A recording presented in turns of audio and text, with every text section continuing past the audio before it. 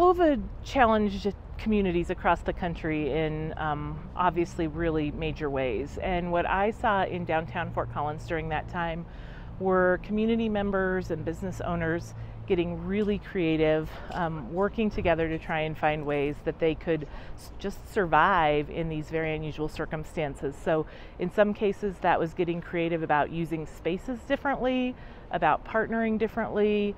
I think some of the things like outdoor dining, it caused us to rethink some things, and now we see Linden Street looks different than it may have before COVID. And so for me, it was really about those businesses coming together in a different way.